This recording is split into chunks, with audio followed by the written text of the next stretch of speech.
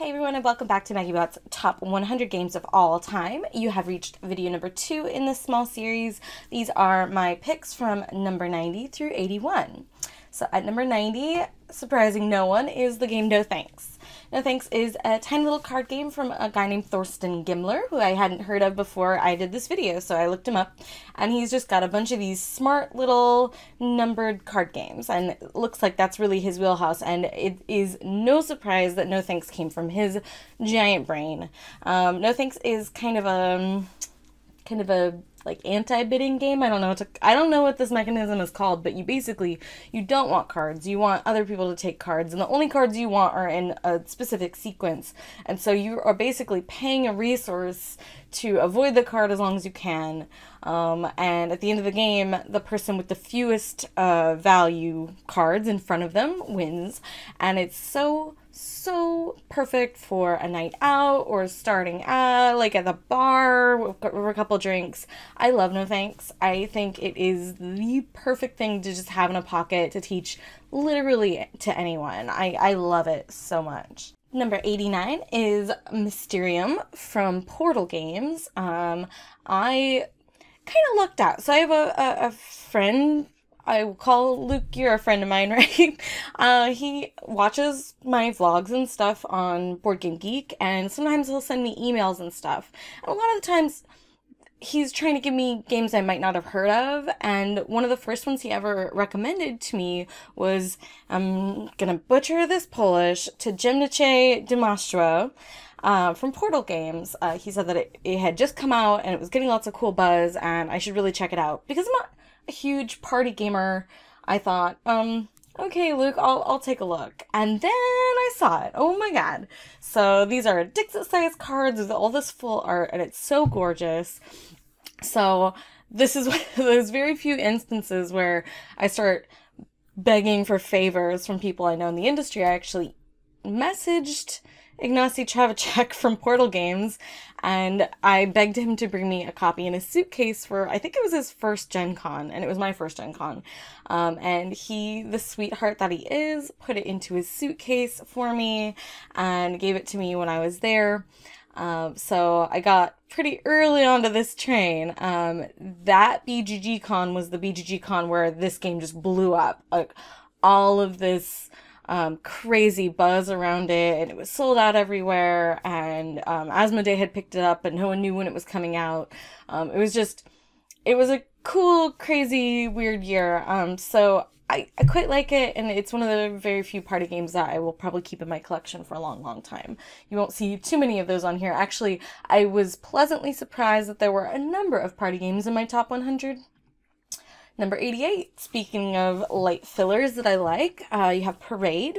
This is a 2007 title from Naoki Hama. The version I have is the Z-Man version, like the one on the screen, and it was done in like a pub game series. So like inside it, when you first get your copy, you get little coasters that aren't used in the game. They're just part of the pub series thing.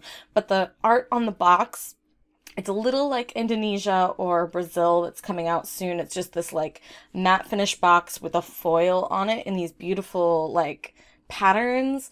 Parade is also Alice in Wonderland themed, so it has little like hints of the White Rabbit and the Cheshire Cat and Alice. Just beautiful packaging. The game itself is super clever, and I love it, and you can teach it to anyone. I don't know about 6 players, but I played it from 2 to 4 pretty happily. At 2, it's a little bit more luck dependent, and it can be frustrating for heavier gamers, but I still quite like it as just a little like card game to stick in a pocket. Number 87 is St. Malo from 2012. This is a 2 to 4 player roll and write board game from Marcus and Inca Brand. I have got to say that it was one of the first roll and writes after Yahtzee that I ever played. So roll and write is so hot right now, but St. Malo came out a couple years ago. And what's really fun about this one is that it is dry eraser. So like you Yahtzee roll your dice, and then you draw pictures to make a little city, and you're trying to prevent like pirates and get points, and it's just so fun. I really like when you have to optimize, but all players have the same kind of resources to do it. Another kind of similar feeling to like a Lee Mace or something, but just everyone gets different dice rolls, of course. Really just quite lovely and fun game. Number 86 is Red 7. This is from Carl Chudik and my friend Chris Cieslik. I don't know that I've ever said his last name out loud. Sorry, Chris, if that is wrong. But it's a 2 to 4 player little hand management game. Apparently, this is going to be the pub series in my top 100 because this is a lot of pub games in a row. What is nice about Red 7 is that it's clever and combo based, and I really love that. It was getting a lot of buzz, so I will basically buy anything that Carl or Chris do. So it wasn't like I wasn't gonna buy this game, but all I heard about was Rodney Smith from Watch It Play and walking around, I think it was Gen Con before I went to BGG Con that year, and teaching everyone and their mother how to play this game. He did something similar last year with Fuji Flush, but I still remember that Red 7 was like the thing because he taught it to everyone he came across, and my friend Tiffany learned it from him and then taught it to me, I think, originally. I just think it's such a darling, fun, easy to play but hard to master game, and I'm actually really good at this one. It is a little bit luck dependent. There are definitely crap out hands, but the game, when it's somewhat fair, is a higher skill than you might think. I think it's one of the smarter, more clever little party game filler games out there. Number 85, another party game. I don't know what's going on. You can tell I made these slides and then completely forgot what was on them, in what order. So number 85 is Shadowhunters, which was a 2005 title. It is a 4 to 8 player game designed by Yasutaka Ikeda. I don't know Yasutaka Ikeda very well. They did the Shadowhunters and the Shadowhunters expansion and had a couple other things on the Board Game Geek page, but not a lot of titles. This came to the States from Z-Man Games, and there were 2 editions basically, and I think I have the second edition because it has like a few extra characters in it. But I love it. I think there's a mechanism in Shadowhunters that I've yet to really see in a lot of other games. So everyone's trying to figure out who's on their team so they can kill the other team. And one of the decks of cards is not used a lot in Shadowhunters because everyone just ends up just beating up on everybody else. But you can look at a clue card and hand it to someone secretly, and they have to give you a piece of information, but no one else at the table gets to know what that is. So of course you are probably getting pictures of Ponzi scheme in your head and a little bit from Mystery of the Abbey, but for the most part this style of deduction is not used a high amount, and I thought it was quite clever. And I really love that the damage dealt to players is the difference between a d4 and a d6, and you roll them simultaneously. It's just it's a really fun way of doing dice combat. I like that. Number 84 is Role Player from 2016. This is a 2 to 4 player little action selection game from a guy named Keith who started publishing under Thunderworks Games. Role Player was a Kickstarter title that I completely did not hear about from Kickstarter. The way that I found out about it was it went up for pre-order at work for my shop, and I usually just Google things, so I kind of Googled around that one, and I thought it was just like the cleverest theme on earth. This game, you are rolling a character for an RPG, so it's a dice selection, action selection game, and it's just that is so stinking clever. It's such a good kind of pun. I really love that. And what's nice about Role Player is that it is simple. It's about an hour long. It's lightweight, but the choices in it feel fun and important and has a little bit of that action combo thing. Because every time you place a die to roll your character and add up your attributes, you are being able to manipulate the dice that you've already placed. And it's just, it's a good feeling game. It's about to go back on Kickstarter for its expansion, which I guess is Monsters or something similar.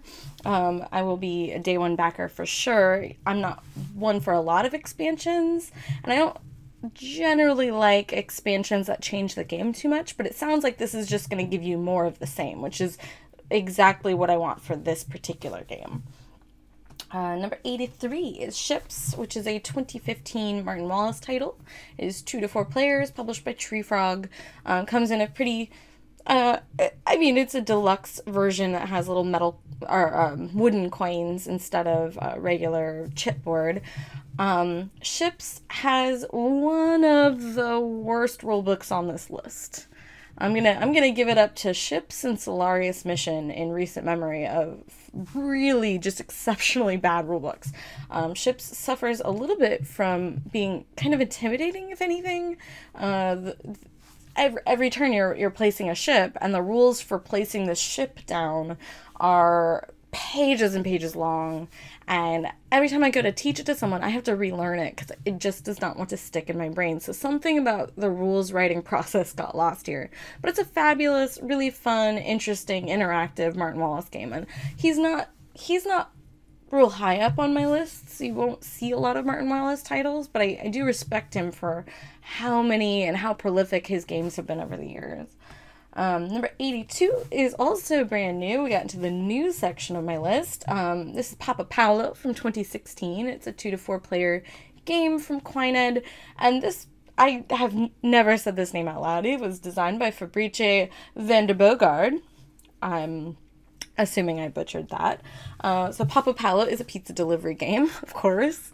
It's fabulous, and it has a really interesting bidding mechanism in it, but more than anything else, this has the most stickers that you'll ever sticker in a sticker game. It's just ridiculous. I think it was 144 stickers or pieces, or each individual pizza box in this one has a little sticker for it. I had so much fun because I really enjoy stickering games that I did this one, and then I went to a game store locally that had a copy, and so I stickered their copy too. If you ever need my sticker services, you let me know. I will do that. Number 81 is Skull and Roses from 2011. This is a 3 to 6 player party game from Hervé Marly. Published originally by Louis Mem.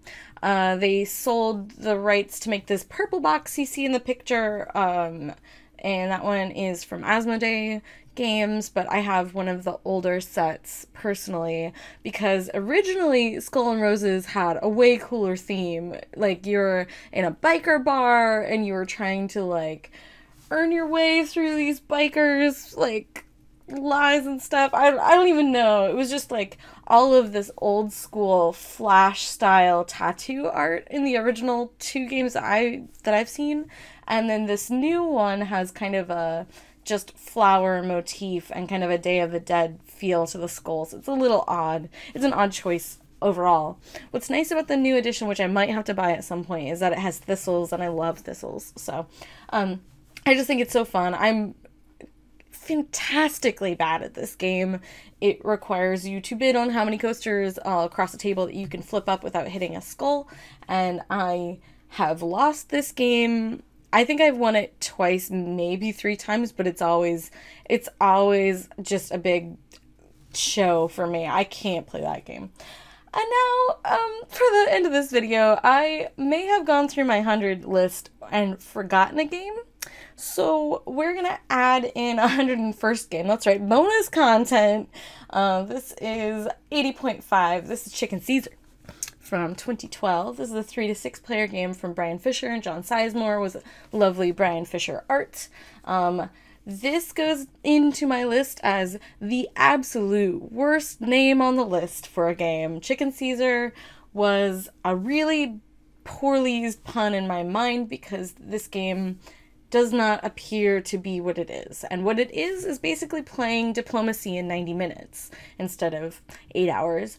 So in Chicken Caesar, there is no randomness, there's no luck, there's no goofy cards or event tiles or dice or whatever else that name says to you. This is a negotiation game that is so pure and lovely and well done and beautiful that I hate that they kept this pun name and this art direction, because there's this chicken coop theme running through it. It's kind of like the book Animal Farm, but it was like the chickens decided to use Roman infrastructure when they were building their coop, and I love this game, and it's so hard to get people to play it. I actually don't own it. This is one of the few games on my top 100 I don't own. I've got my eye out for a copy in a trade or something, so if anyone wants to give me a good offer for that, I would be happy to take it off your hands because it's so fabulous. But man, oh man, it is really hard to convince people to play this, find the correct mentalities to play it. You really need people that are okay with diplomacy, because at some point someone's going to win, and it was your fault that they did if you didn't win. Like, it's just, that's what it comes down to. Quite lovely, and it just happened to not be in any of my logged plays or anything on Board Game Geek, so it didn't make it into my rankings. And so I was talking about games last night, and this one just popped into my mind, and I had to make myself a little note that, you know, that's not in your top 100. It really should be there somewhere. It would be higher. This would be much higher if I could get people to play it with me. So Chicken Caesar, number 80.5. Thanks for joining me. If you did not watch numbers 100 through 91, well, maybe you would like to now. You can definitely do that within this playlist. And I should have numbers 80 for real this time through 71 next week. Thank you so much for tuning in, and I will chat with you later. Bye.